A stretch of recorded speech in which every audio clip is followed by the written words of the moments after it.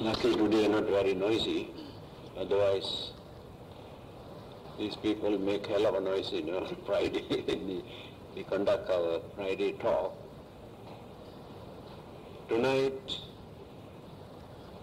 we have a visitor, but he is not a stranger.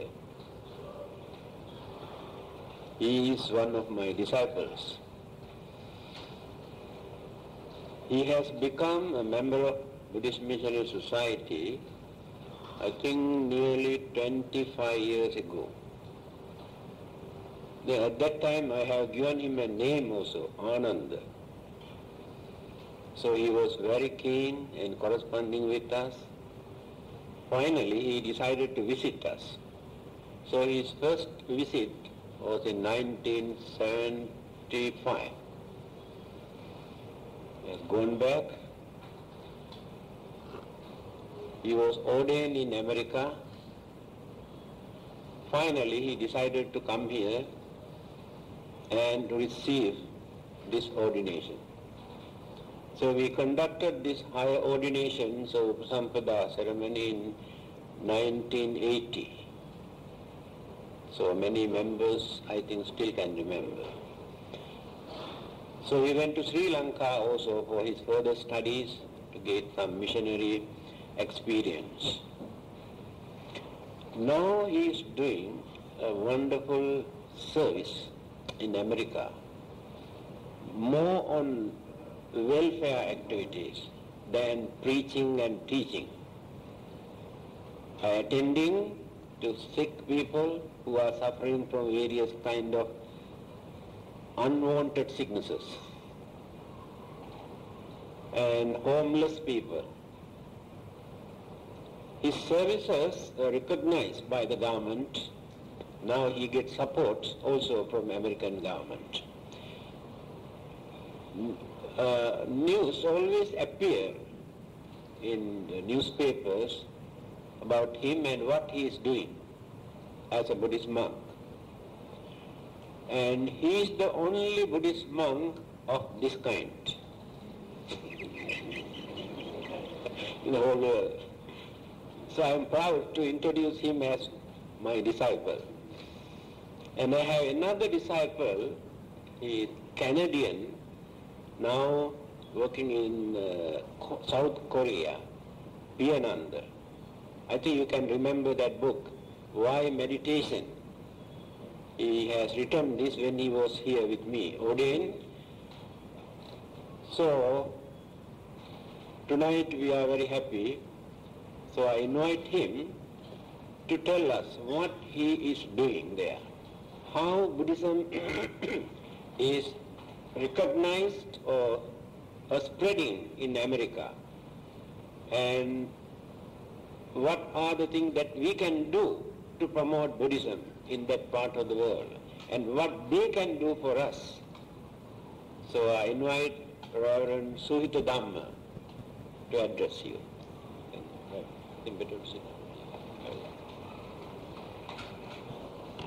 Good evening. First I should tell you, in the States now, along with a lot of the newcomers to America, we have approximately over 4,000 Buddhist temples in the United States of America, including Hawaii and Alaska.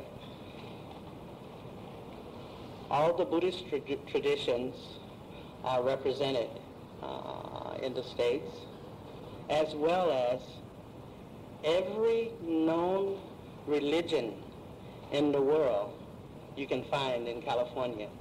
If you can't find that religion in California, it doesn't exist. So a very interesting thing is beginning to happen in America, is that a lot of unity is beginning to develop among the different religious traditions. And one of the reasons for that is that we have a lot of social problems in America, along with unemployment, homelessness, as the Venerable said, the unwanted sickness most people know as AIDS, crime, a lot of social problems, a lot of unrest among the youth due to the changes in the technology of the country. Everything is evolving into computers. The educational system is evolving into computerized educational system. So now a lot of children who go to school, say in the first grade, by the time they reach second grade, they begin their studies and work in computers. Due to the stress of mother and father both working to support the family, we have a large number of single mothers who have to support their children. So we have a number of very stressful social problems that we have to try to help people with. With my particular work that I'm doing up in Richmond, California I moved to Richmond, California, and we was doing some work with the homeless. And we set up actually a little Buddhist monastery, and I was the only monk staying there at the time. So being a Buddhist monk, wherever the Buddhist monk lived, then his living quarters automatically becomes the vihara. So we actually set up the little Buddhist temple there, and I was doing some work with the homeless in the area, and I found out that there were two people who were homeless staying in a shelter, like a mission, who had AIDS, and they had less than 6 months to live. One of them had less than 6 months to live, and he didn't have any place to go except stay in the shelter. But the shelter didn't want him to stay there because most people are afraid of this new illness. And I had 2 extra rooms at the place where I was staying, so I asked them to bring him there and let them come and stay with me. And the person lived 9 months with me. During that time, I didn't put any judgment values on him to treat him any differently, because one of the main practices that we have is the practice of metta, loving kindness, and karuna, compassion. And due to this treatment of slowly listening to what he had to say and to understand that individual person, this person was able to come to total terms with his illness and made a complete change in his own lifestyle from the moment, from the time that he lived with us up until the time that he died. I can say to tell you this, that to experience a very young person, like 30, 31, who had to experience such a dreadful illness, whereas the immune system is totally torn apart, and you're subject to pick up any infection, like simple smallpox could actually kill a person with that disease. And he asked me questions because we had a Buddhist shrine, and so he would ask me questions about the Buddha, the Buddhist shrine, and I have a lot of Chief Reverend's books on hand, and he would read the little booklets and things. And he decided that before he died, that he wanted to become a Buddhist on his own. I didn't coerce him or anything. Just practiced trying to be the good friend. And this person was able to die an extremely peaceful death. So much so that the benefits that we actually receive from the government is actually the offering, the merit that is derived from this particular person. It was actually through him, through his own experiences, and finally through the experience of his own death, he was able to come to such total terms that it just completely amazed a lot of the medical professional people, how this person was able to come to such complete peaceful terms. It was one of the most peaceful deaths I have ever seen. If I could ever be so fortunate to have a death that peaceful, I would not have to worry about where I was going. Was I going to heaven or nirvana or wherever? This person was able to come to total terms with his whole existence, even though it was a very short existence. We continued our work, working with people with this illness, and gradually we slowly became known to a lot of government officials, city officials, and a year ago they gave us official funding, and this funding was also renewed for this year as well, 1990 through 91. Plus we received some funding from 3 other foundations in America. And as I look back on the work that we was doing, I remember going once to an interreligious conference we had in Los Angeles. And someone mentioned the Christian religions and the other religions have all types of social service programs. How come the Buddhists don't have social service programs? One of the reasons for that is that when people have certain problems within their family or within their community, it is quite natural for you to go to the head of the family first. Then if that can't be resolved there, you will go to the local elder of your community. Then if it can't be resolved there, then automatically you would go to the Buddhist temple. And the Buddhist temple is the hub of the community. And in my studies about Buddhism, and especially in the Vinaya, and especially with things dealing with right livelihood, I couldn't find anywhere where it goes against the principles of the teachings of Buddha.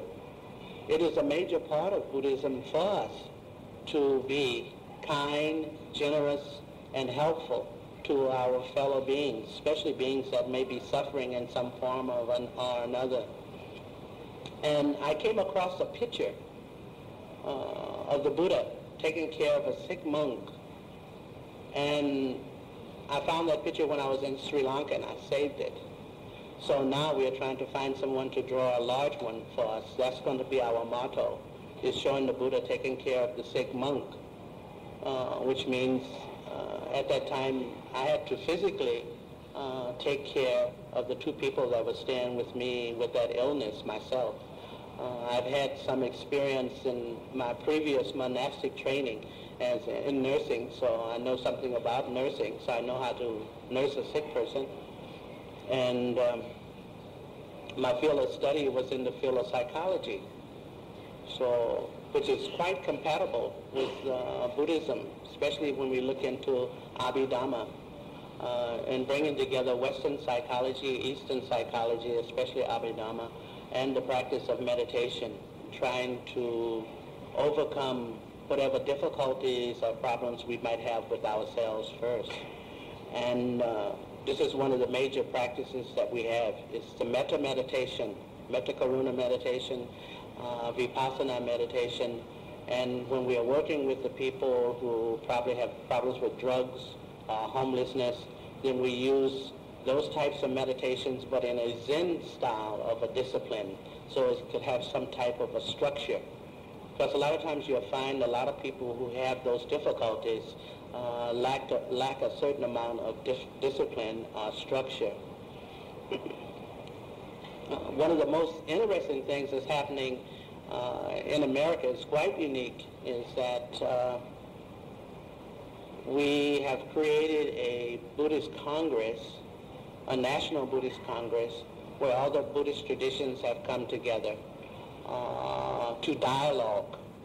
In other words, we have Thai Buddhists, we have Burmese Buddhists, we have Sri Lankan Buddhists, we have Japanese, we have Vietnamese, we have Lao, we have Tibetan, we have Chinese, we have Korean, and Buddhism in America is looking at all the cultural parts as well as looking at the teachings of the Buddha. So we can distinguish what is cultural and what is the teachings of the Buddha. So at our temple, we are taking the best of all the cultural parts and teaching the Americans who are interested in Buddhism how to act and what to do if you go to one of the different ethnic Buddhist temples. If you want to go to the Thai temple, then we should know how to act and in the Thai temple. If we go to the Sri Lankan temple, Tibetan temple, then you should know how to react to that specific temple. This is a way of teaching the Americans how to get used and know the culture of others. Most of the time when a new culture is going to countries, one of the best ways to learn the culture is through the food. The second best way is to learn the culture through dance, through music, and then also through the religious experience of the people. So through this work, Thai temples, the Theravadan temples, Mahayana temples, Vajrayana temples, when the new people came, they didn't know how to go through the American system of setting up a temple. So sometimes some would have problems, like you couldn't set up a Buddhist temple in a residential area. But if you set up a Buddhist monastery, you can set that up in a residential area. And in some of the residential areas, especially if you move into a very affluent area, they might not, the neighbors would like the idea of having this strange religion right next door to, say, a $500,000 to $1 million house. Like, I'll give you a good example. In, I don't know if you know of Shilai Temple, which is part of Fukwansan in Taiwan. They just built the largest Buddhist temple in America, and it's called Shilai Temple, and they spent over $30 million to build this temple. But it was placed in a very affluent area. So they was having problems, and the people went to the city council to try to stop them from building this temple. And a very extraordinary thing happened. And like I mentioned, our Interfaith Council, we have Muslims, we have Catholics, we have Protestants, all the religions who wish to belong to this council and who want to work together for the benefit of the community. We all went together in one group with one voice to the City Hall of Los Angeles, defeated the people who didn't want the temple in their neighborhood. And the reason they didn't want the temple in their neighborhood was purely on racial basis. But we defeated them, all the religions. Not one was excluded from that, because we worked in unity and it was for the benefit of mankind. And this is something that is happening that is quite unique in America, quite unique. And it's beginning to really grow and develop. Of course, we still have problems with, there are still some groups or some people who really just don't like Eastern ideas, Eastern religions, or other religions, period. So we deal with them by trying to present the teachings of Buddhism as much as possible through our actions. Because we all know that actions always speak louder than words. So we try to present the teachings of the Buddha through our actions, especially through metta, loving kindness, through compassion, and also through tolerance. So a lot of times when the Buddhist monks, we first there, it wasn't easy for Buddhist monks in America, especially when we wear the bright saffron color or robes. You know, it's just like you take this red color, you know, and place it in front of a bull, right? Then what happens? That bull will charge you, right? It's the same with that saffron color. If you go out into the public in the saffron color, for some reason, it does something to the American psychic. they seem like they want to attack you, to say something that's not nice or that's not kind. So what happened, we decided to wear the darker color. So they would say Hare Krishna to us, anything. And a lot of monks, especially the monks from this part of the world, they were afraid, They would get nervous, It would just make them feel like they didn't want to go out. They felt like something strange. So we decided to adapt a little darker color. And so most of the darker colors are used, but we still use the saffron colors and things in the robes at the temples. And you still see saffron robes. Now people are becoming more familiar with the Buddhist monk. Mahayana Buddhist monks, especially Japanese Buddhist monks, have been around in America a long time, 100 years to be exact, 100 years, over 100 years. But their tradition was different. And by the changes they made in their tradition in Japan, they were able to relate to American culture.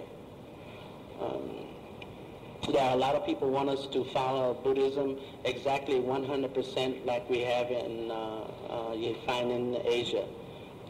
Like in America, we can't go Pindapat, for example.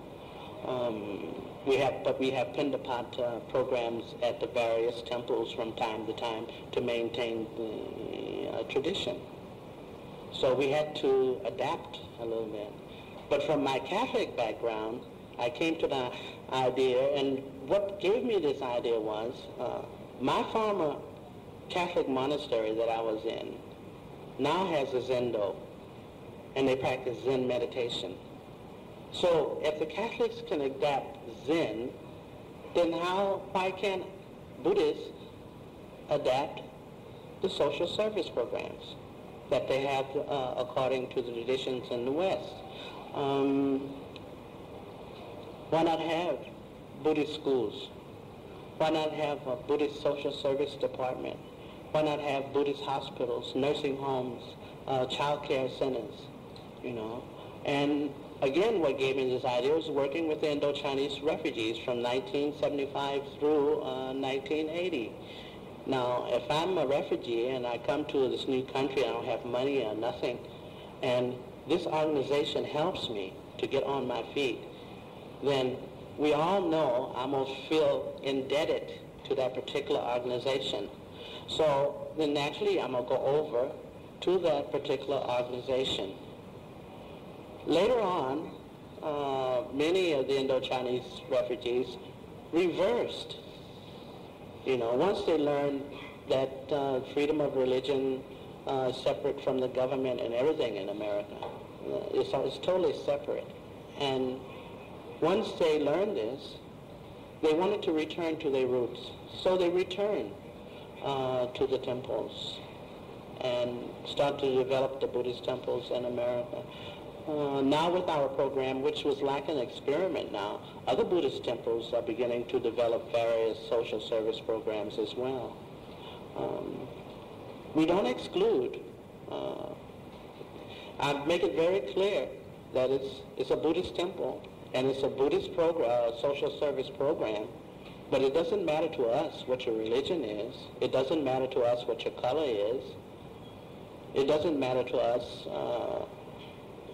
how you got involved in these difficulties. What matters is from that moment that you come to us, if you're willing to try to make some changes in your life without force, then we are willing to try to help you the best way we can. So we give you some ideas how you could do it. Then you can take these ideas and apply them.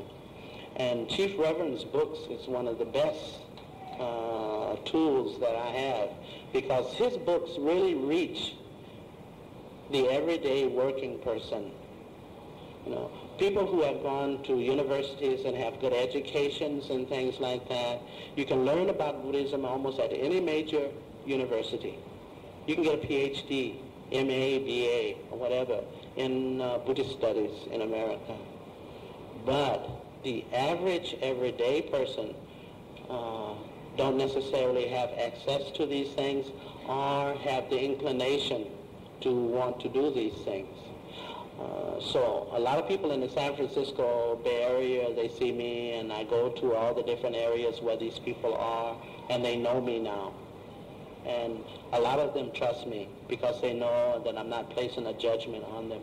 Because most of the people that we do work with, like I said, are working with, have drug problems, homelessness, and also various illnesses such as AIDS and things like that. So they know me now, and they know that we are trying to help them. I get a lot of calls. Like I got a call about a month and a half, about 2 months ago now, where there was a person who was a Catholic who died, but he wanted to have a Buddhist funeral.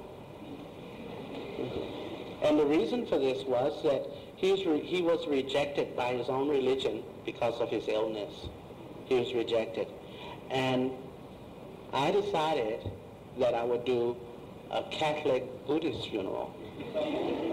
And we created a Catholic Buddhist funeral. So his family decided to show up for the funeral, were able to overcome their grief and things, and they were so impressed by it that they were able to release their own guilt by rejecting their son because of his illness, which was through fear. It was through fear, not education, through fear. They loved him, but it was the fear of the illness. And so we created a Catholic Buddhist funeral. I have created a Jewish Buddhist funeral. We use the tools that we have at hand. When a person comes to want to know something about Buddhism, I can't sit and tell that person, there's no such thing as a God, you know. God can't do anything for you. If I do something like that to that particular person, then I lost that person's interest. To me, if you mention the term God, then there are billions and trillions of gods. Because if we had belief in that system of belief, then my belief in God would be a personal belief. And say like if everyone here believe in some form of a God or another, then we have about at least 150 or 200 gods right here in this room. So imagine how many gods you have in Malaysia. You know, for without mind, you couldn't believe in a God. Mind is a forerunner of everything. That I am totally convinced of in the Buddhist teachings, is that mind is the forerunner of everything. And we can make changes. I was talking to someone today about meditation, and they said that they wanted to become Sotapatthana. And I told them that I wanted to become a Bodhisattva. Stick around for a while, because through the experience of learning and developing and growing, I want to take each day at a time, you know.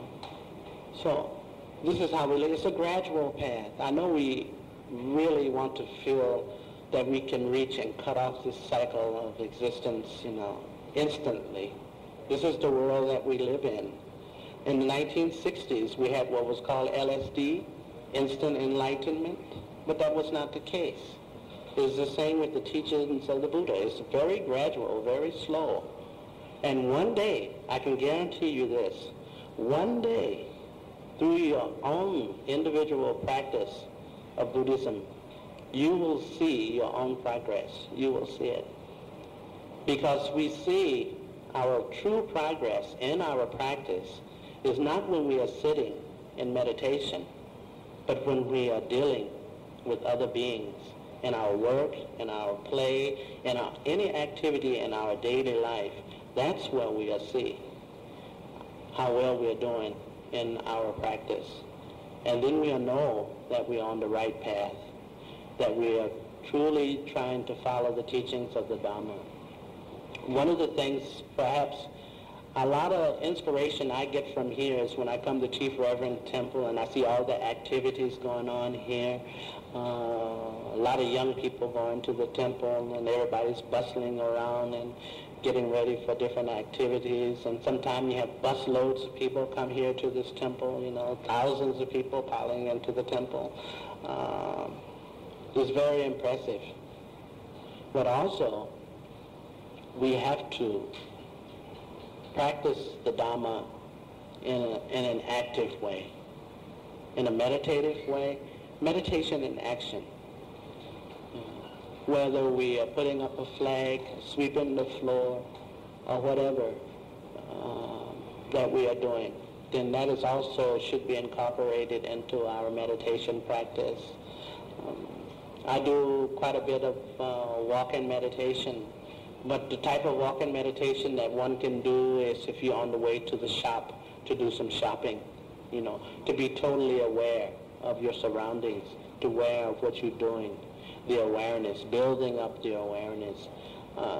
This keen awareness will slowly break into where we have little glimpses of insights into our own nature and into our own conditioning, like they use in psychological terms, to recondition ourselves, to purify our minds, body, speech, and use this as an active meditation. And when you use it as an active meditation, then your meditation actually become a 24-hour meditation practice. We have a little joke that we usually do at our temple. In the afternoon, after lunch, we have about an hour, 2 hours to where we rest. So we have on our door a sign that says horizontal meditation. So this gives you an idea of how to use it in a practical way. But at the same time, we have to be very strong and very firm through our own convictions. And that's one thing that the Buddha gave us. He said, come and see. And through your own convictions, through your own practice, you will see. And there are many, many, many ways for us to develop. Also in the States, like I was saying, the social service programs is one of the main emphasis that we have now going on, and that's the first step. The second step is education, creating educational programs, developing Sunday school, eventually developing, hopefully, we have a high school program.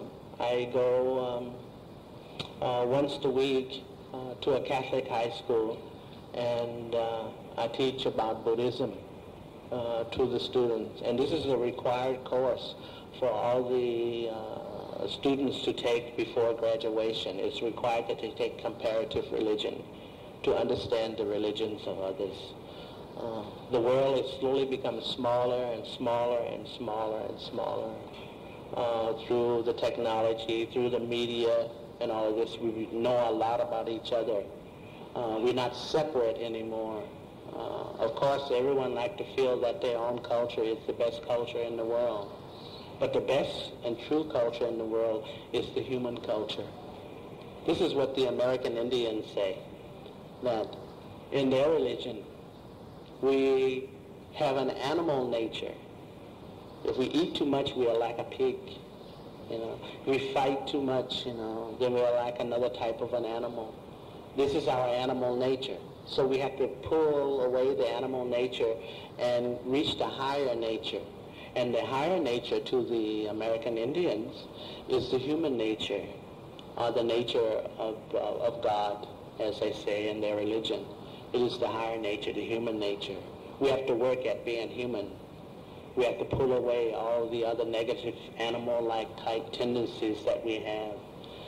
If you study about anthropology and go back into the days of the caveman, now you can smile, you see, a nice smile. But in those days, it was a snarl, it was a growl. It meant fighting or something like that in those days. So we can see that animal nature in that sense through anthropology. But now it's a nice smile.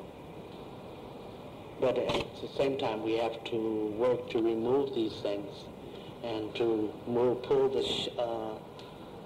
the covers off and look at our own nature and at our own heart.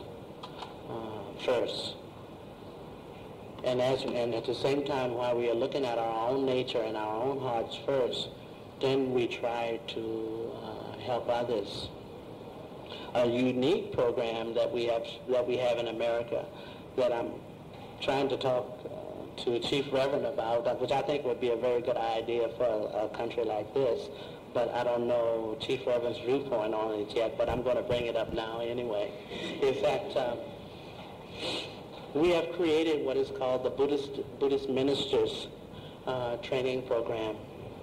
And one of the reasons for this is that there's a lot of Americans who might not necessarily want to live the life of a Buddhist monk. So we have Buddhist monks, but we also have Buddhist Ministers Program.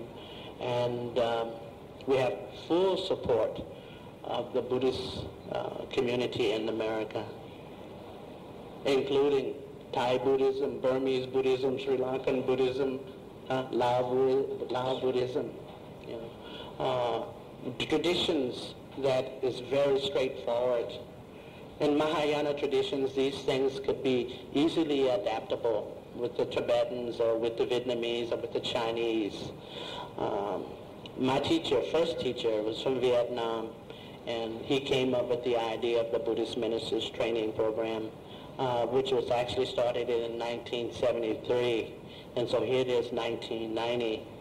And we have about 52 Buddhist ministers in America who are actually helping in places where there are Buddhist temples, but there are not enough monks to take care of the temples. And they work hand in hand with the monks together. There isn't any opposition between the two groups. We are created from the Anagarika. It's one of the first steps. And then it's a gradual training, and it takes up to about 7 years.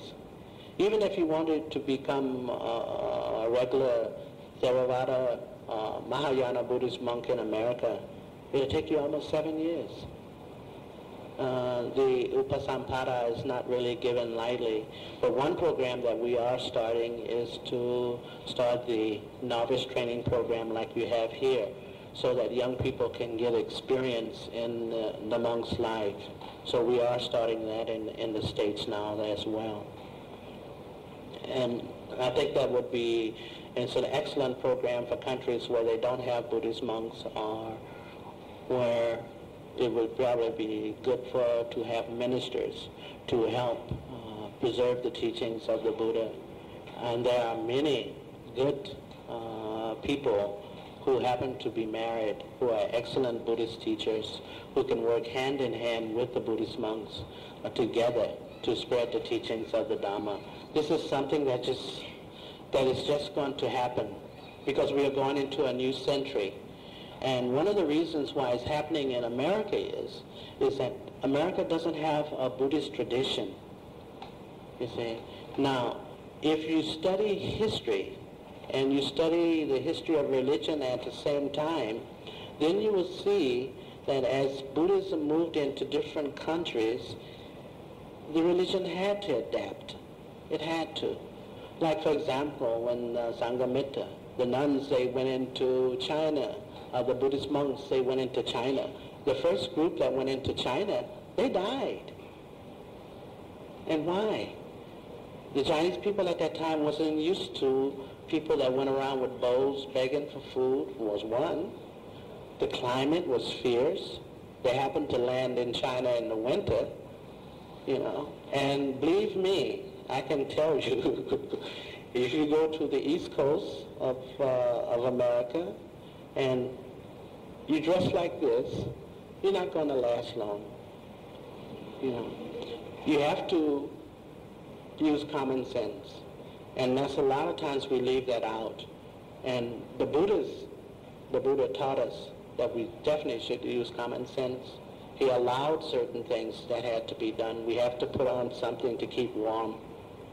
So when this was done, gradually the religion already in that country penetrated and absorbed into Buddhism as well. So you have the culture of other religions mixture into a part of Buddhism. And you'll find it out through all of the Buddhist countries or places where Buddhism is prominent. So now in America, with all the Buddhist traditions, imagine this, all the Buddhist traditions, all the Christian traditions, all the other religions that they have in America, their traditions. You see, when you go to America and you're a new person, it's the same with the language, English language, which is totally different from England. And what is the difference? Okay, the difference is that Chinese words, Vietnamese words, Spanish words, African words, words that have meaning and become very popular are placed into the English language in America. It's an evolving language.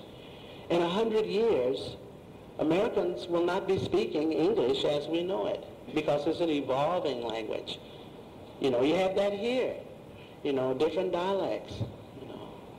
You know, like when you talk English here, then you add la, right la, see? But that la comes from the Chinese la, to give emphasis, you see?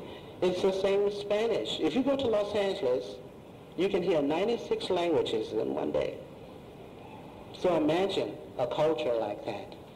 Now the same is going to happen to this country eventually too, and eventually to the whole world.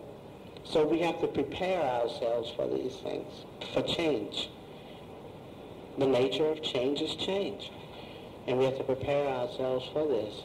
And so that's why we are taking the best of everything in Buddhism, the best of the cultures, because it is far better to place your hands together like this than to shake hands, right? It's nicer. It's very beautiful. It has a meaning. It means I respect that within you which is trying to find ultimate truth. I respect. But shaking hand doesn't really mean that, you see. So it's a lot of things that is coming into American culture now that is quite interesting and very important. And this is the external parts. We learn what did the Buddha teach, what is cultural, what will benefit us culturally as a nation of people, to respect each other's culture, because everyone wants to be respected. But first we have to respect ourselves. And we respect ourselves through practice, first knowing who we are, what we are, where we're coming from, where are we going. We learn these things through the practice of meditation. If we want to be moral people, we have to learn how to be moral ourselves. We can't beat morality into a person. We have to teach it very young, very young. But sometimes we fall and we make mistakes. So when we fall and make mistakes, then we have to pull ourselves up again and keep on walking, one step at a time. Not instant, but one step at a time. And then gradually when we look back, we can see how far we have gone and how much we have gained through our own experience of the religion, of the practice. Religion was meant to uplift. It wasn't meant to create fear. There is nothing in Buddhism where the Buddha taught that to create fear, but to create confidence and perseverance, harmony, compassion, loving kindness, all the things that are noble things, that we consider noble, where we become eventually the perfect human being. And so we work towards these things. So that much I can tell you is what's going on, and it's quite unique right now in America. So I think I will stop at that point.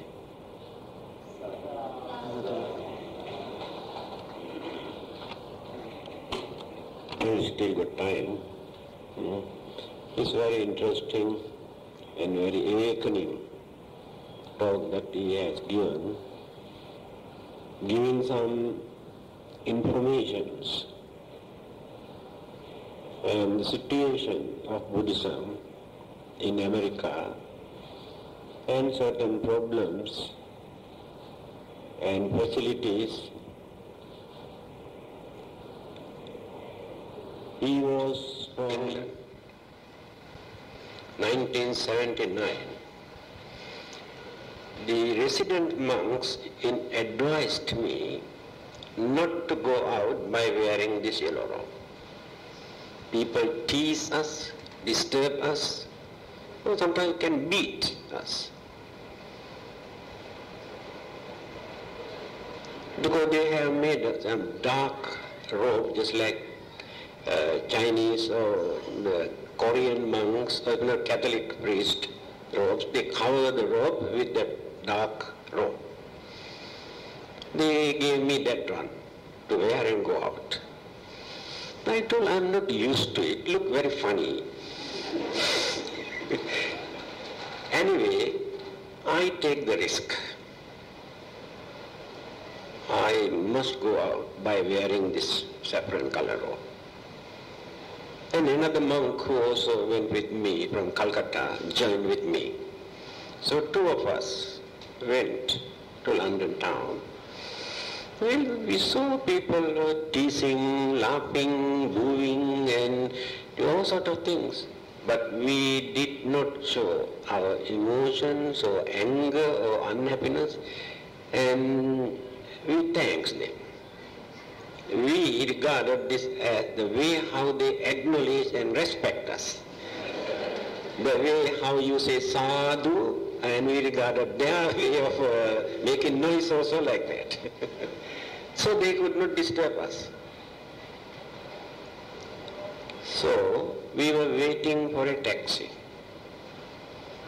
Suddenly, a young man with long hair stopped his taxi and asked, "Where do you want to go?" I said, "We want to go to our Buddhist monastery." Then he looked at us. He said, "Where are you coming from? From which country? What is this dress? Look very funny." Then I knew he is a hippie, the driver. I told him, "Do you know, we are hippies?" "What? Hippies are not like you." I told him, "My dear friend, you must understand, we are modern hippies, not like you." Then he was very interesting. "Then where are you going?" "I am going to our hippie center, headquarters, Chisik Buddhist Society, temple." So he took us and said, "This is our hippie center." He also followed us. There were many monks. I said, "These are our hippie brothers." Then I had few booklets. "You are responsible, how to overcome your difficulties. This is our message." I gave 2 copies. Then I asked, "How much for your taxi?" "No, we are hippie brothers. We should not take money." So I saved few pounds because of hippism. Then he asked, "When are you going back?" He said, "Tomorrow morning." "At what time?" 9 o'clock. "I will come and take you to the airport." Exactly, he came at the same time. He did not take money again. This is the advantage of introducing this yellow robe. I think you can remember that story. Even the man who was about to go to hell, remember the color of his son's, reference color of his son's yellow robe. He escaped from hell because of the happiness, cheerfulness, confidence he developed in his mind before his death. That is why the Buddha has introduced this. So he explained the difficulties. Yes, when I was in Washington, I had some difficulties from a girl, who came and disturbed me. Because I did not change my robe. Another important thing that he mentioned in his talk about the way of life, Vinaya rules, discipline, monk's way of life. I have mentioned this in my book, What Buddhists Believe, under the chapter of what is Vinaya. Still, our Buddhists have not realized the difference between Dhamma and Vinaya. These are two different things. The trouble with this religion is Buddhism is an excellent religion, handled by narrow-minded people all over the world. Very shallow and narrow, their way of doing things. That is why always we are behind. We do not know how to go forward. We are going backward. This is called development of Buddhism. If you go backward, this is called development of Buddhism. What is Vinaya? Before his passing away, the Buddha advised his disciple. He is an enlightened religious teacher who knew everything. He said, in time to come, you may come across a lot of problems and difficulties to maintain the same precept and discipline that I have introduced. But you will be at liberty to amend, to change certain minor rules that I have introduced as Vinaya regarding your way of life. Most of those Vinaya rules are based on manners and traditions and way of life and customs and etiquette.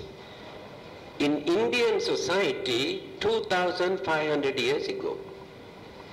Now if we are going to follow the same tradition, same way of life in other countries where we live under different tradition, different culture, different climate, we are real stupid people. How can we maintain the same thing? People laugh at us. You can understand. That is why the Buddha has given this advice.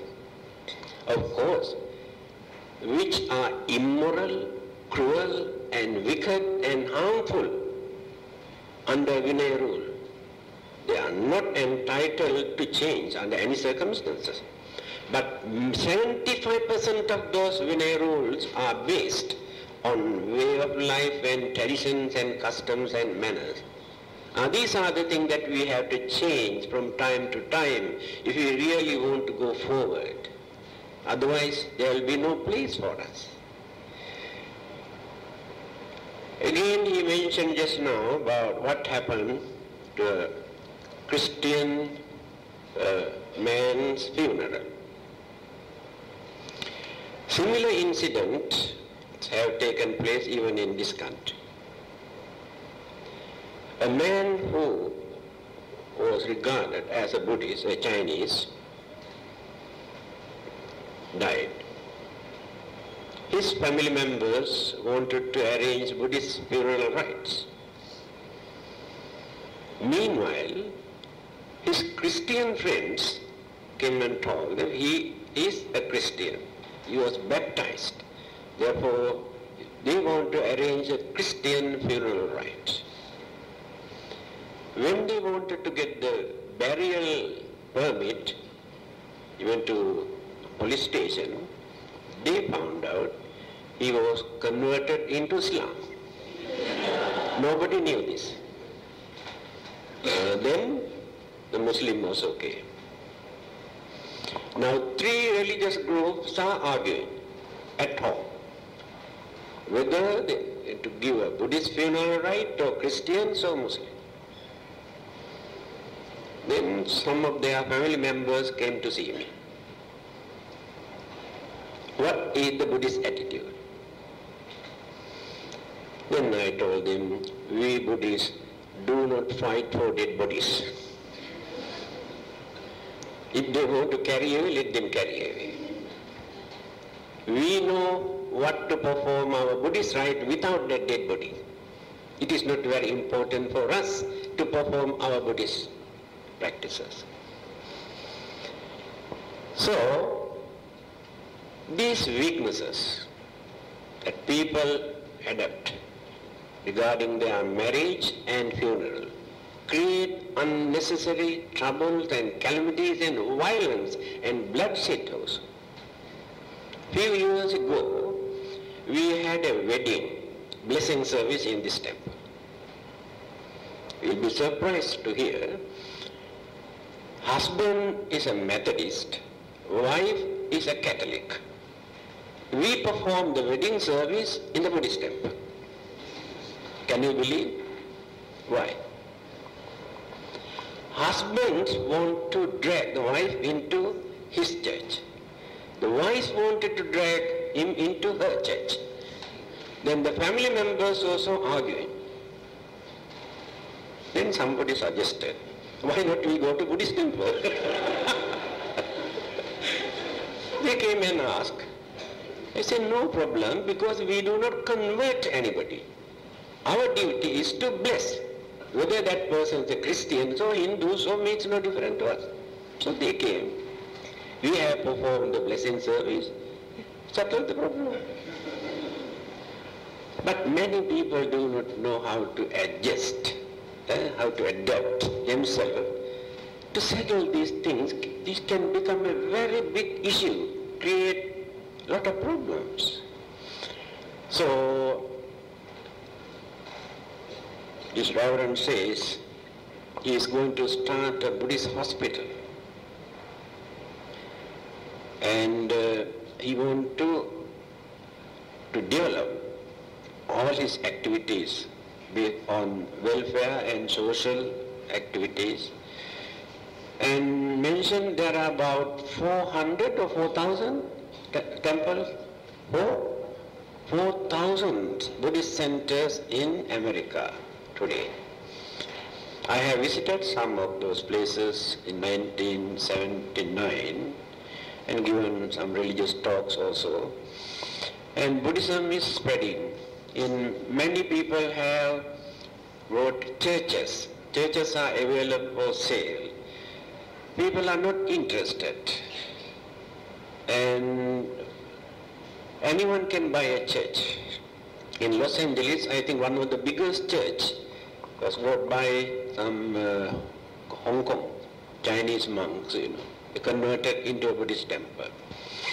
So in England, you can see every Sunday morning how they play pop music in the church, inviting people to come and attend the service. In another church which appeared in the newspaper, anyway I'm not going to condemn, I mentioned what is happening. It appeared in the newspaper. A church, a Christian priest could not get anybody Sunday morning for his service. So what he did, he opened a bar in the church. Then people started coming. After drinking, they start singing louder, and this church became very popular. This appeared in the newspaper. So what is happening to certain religion? Same thing has happened to Buddhism also in many countries. Remember, what happened to Buddhism in China, Vietnam, Cambodia, Laos, and Tibet? Of course, by force, some of them have disturbed. But in certain countries, because the way how Buddhists have organized their religious activities are very weak. Remember this. People never felt that this religion is needed, or this is a religion that can do some service to the public. The monks and nuns and all the others, all day and night praying and worshipping and meditating, but for the public there was nothing. There must be something. When I visited Korea, I remember I was invited to give a talk to a group of monks. And I noticed these monks are not doing very much. Yes, they get into their rooms and meditate day and night. And the Christian missionaries are very active, associate with young boys and girls and going on converting and converting and converting. Today they have converted up to 29% Buddhist. Very easily they can convert because the Buddhist monks and nuns and devotees are not active, not intelligent. I told them, I really appreciate your meditation. You go inside your room, close your eyes, meditate. When you come out and open your eyes, you can see all your young boys and girls who are taken away by Christians. Time has come for you to come out and open your eyes, see what is happening in your country. Now, completely gone. because of the laziness and stupidity of the monks and nuns and others. That is why I told you just now, Buddhism is an excellent religion handled by stupid people. I also belong to that group.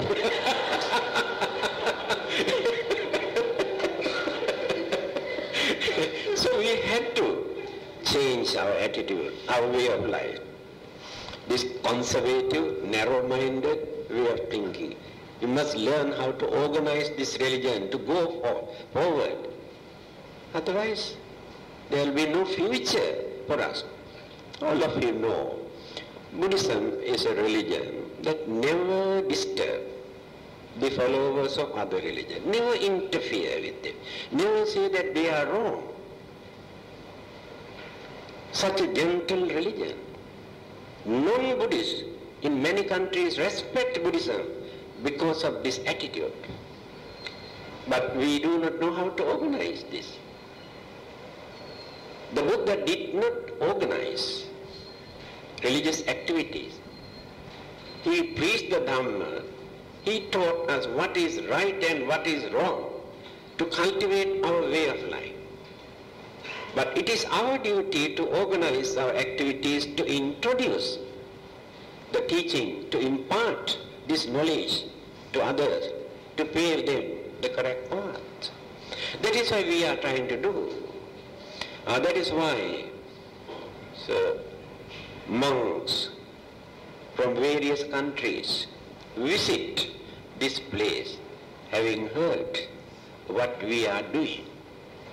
For the last 20 to 30 years, we have done something to create some sort of good reputation, some services, and now we are getting support also from the public. But still, there are many, many things we had to organize to maintain this religion.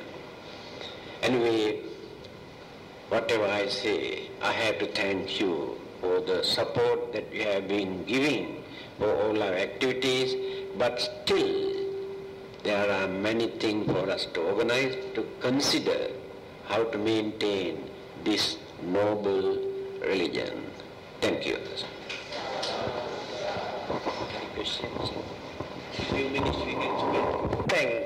I would like to tell you that helped me to really learn to respect the Buddhist monks' dress is that last year in November I attended a conference in Washington, D.C. and at this conference there were a number of African leaders from Africa. And when I walked into the conference in this dress, the African leaders, the elders, was extremely delighted and happy. And I come to find out that the very highly respected elders in the African tribal communities and the kings of the African communities in the ancient days wore this dress in this style and in this color. So the Buddha was very clever also because he used a royal color at that time and a royal dress for ascetic monks. And when I learned about this at this particular conference, it made me feel very proud to be a Buddhist monk and very extremely proud to wear one of the oldest fashions in the world. This fashion hasn't changed for over 2,533 years. It's the oldest fashion. So maybe another 1,000 years, this fashion will still be the same. Another 2,000 years more will still be the same.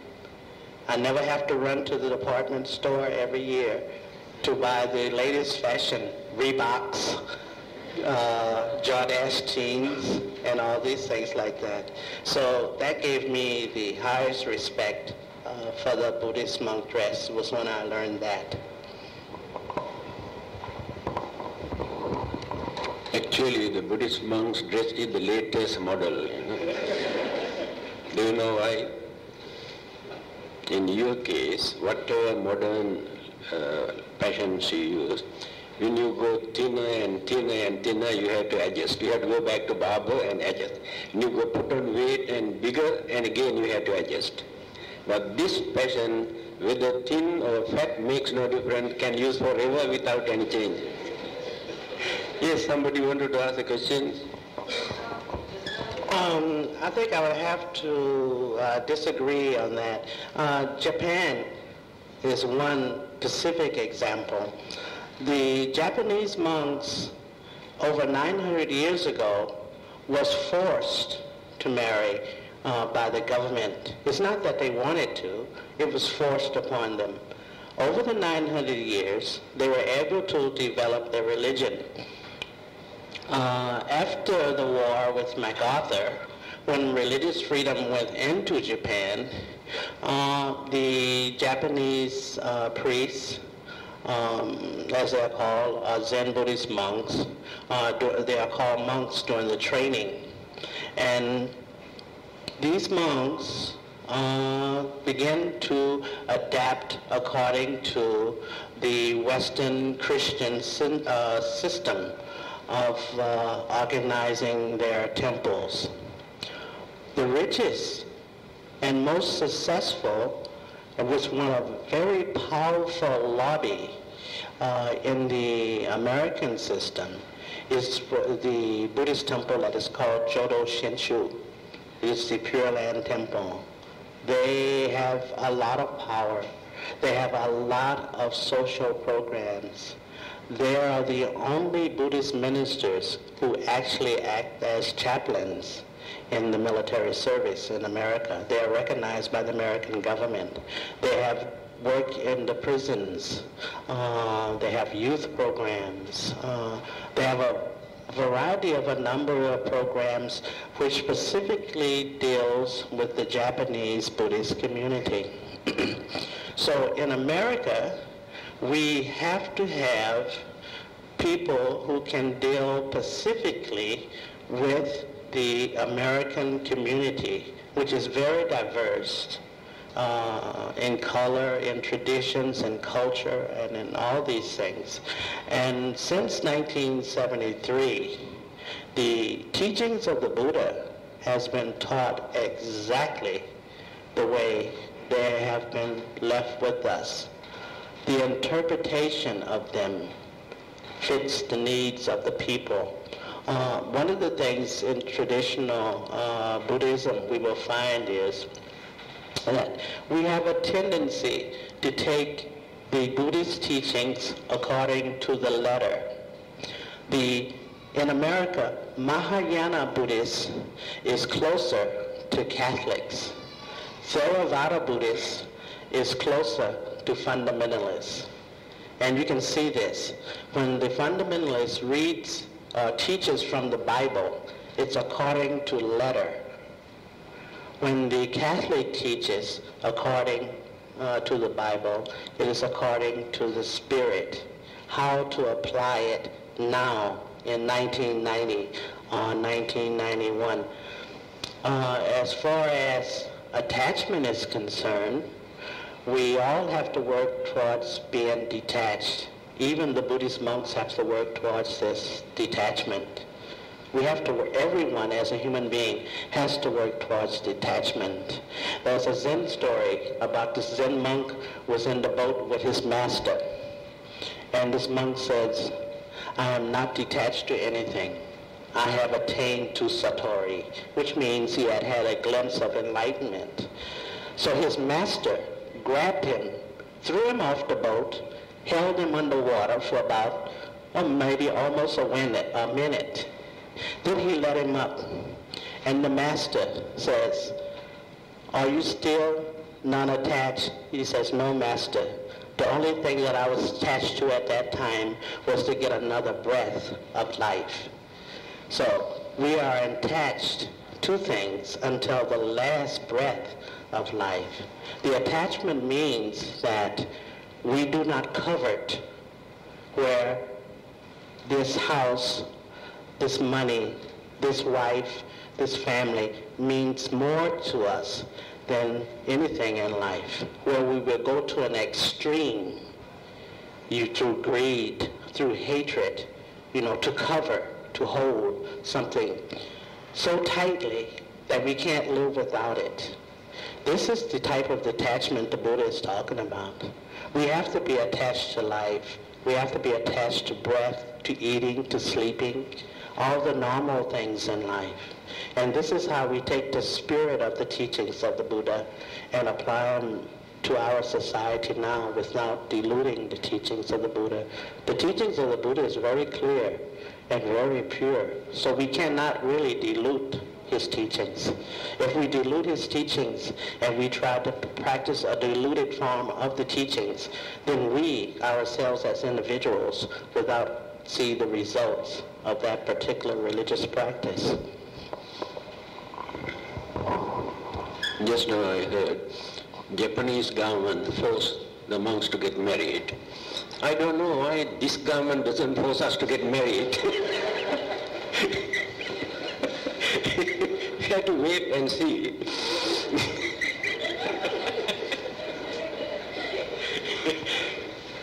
Anyway, your question is a very meaningful question.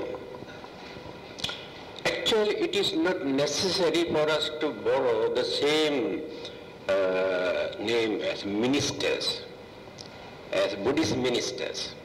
We have very beautiful and meaningful name instead of ministers. Anagarika. Anagarika means person who has reduced all his attachment, obligation, responsibilities toward his property and family and maintained free mind, dedicated his life or her life to serve the public as well as religion. Is called anagarika. So still they have certain freedom that they can enjoy where monks were not allowed. That is why they remain as anagarikas. They are harmless and they are not any immoral practices, but very meaningful and simple way of life.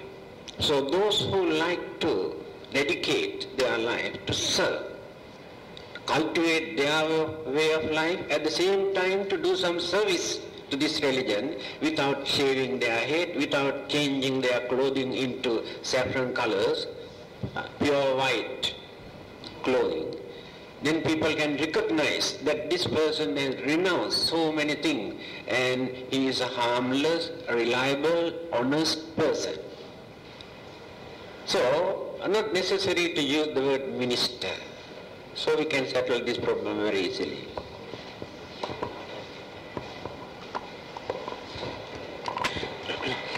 Back in 1973, when the program was first instituted, they had to have studies in Buddhism.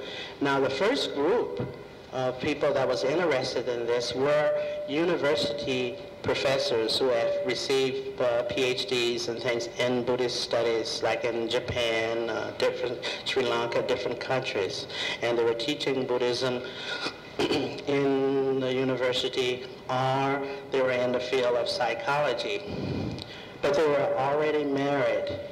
They were practicing Buddhism. They already were trying to introduce Buddhism into American society. So they set up a training program. Now it takes 7 years to become like a Buddhist minister. It also takes 7 years if you want to become a Buddhist monk. 7 years. The reason for that is that religion in America attracts certain types who might have certain problems, or later they might not want to live the monk's life and things. Americans are not used to what we call T-board in Thailand, the temporary monks, where you could become a monk for a short period of time, 10 to 15 years, then you can disrobe and go back into lay life. The Westerner, they're not used to that. So when this program was devised, you go to a complete training program, just like you were a Buddhist monk, except you would give 50% of your time to the temple because you had a family. You had to attend to your job. So you would give 50%. The Buddhist monks gave 100%. Some Buddhist monks give 75%. And the Anagarikas, the Buddhist ministers, gave 50% of their time. 3 months training program in the rain retreats, they had to participate. So this is something that you would have to discuss with your mate if you were married. You see what I mean? The two of you would have to work together. In Japan, when a Zen monk finishes his training, then he goes to the Zen, he gets married. He marries the daughter of a Zen priest who is already trained to work with him, you see. So the system is very well set in Japan. But in America, and perhaps in a country like this, it's not like that. And American women are not like Asian women. So there's a lot of difficulties there. So when you find two people who are living a life together and practicing a religion together, they work closely hand in hand to help spread that religion. And work with other married couples and things as well. So it's a intense training program, just like if you wanted to become a Buddhist monk. It's the same type of training. And it's just that the precepts and things that you take are different. And they are very valuable, especially in our society. They are extremely valuable in our society. Even though in America there's a movement of Westerners who have come to Thailand, became monks for a number of years, gone back to America and disrobed, become meditation teachers. They become meditation teachers in America. And you can go and take a meditation course with them, a retreat with them, from $800 to $1,000 for the retreat. But this is only for the yuppie set. You see what I mean? This is for the yuppie set. Buddhism is something that we don't sell, but it is something that we give freely to everyone. So this is an offset. So there's a group of secularists who says we must have secular Buddhism in America. We don't need monks in America, you see. So we counteract that by having the Anagarikas, or the Buddhist ministers, as well as the Buddhist monks, as well as Buddhist nuns. We have done one other thing that no one else dared to do within the Buddhist system is, and this last year, and this is including all the Buddhists in America now, every tradition, especially Theravada tradition, because this concerns Theravada, this issue. We have just had the Upasampada for the first 2 American bhikkhunis. You see, this is very touchy here. And the reason for that is when the Indian nuns and the nuns from Sri Lanka went into China, those nuns have preserved their lineage. Their lineage is pure. Normally when Chinese women become nuns, they stay nuns for life. And their lineage is totally pure, is a pure lineage. And so we have devised that in America, for America. You see what I mean? So this is another step that we have taken too. But with the support of the whole Buddhist Sangha, all the traditions, everyone attended that last year. Everyone attended that one.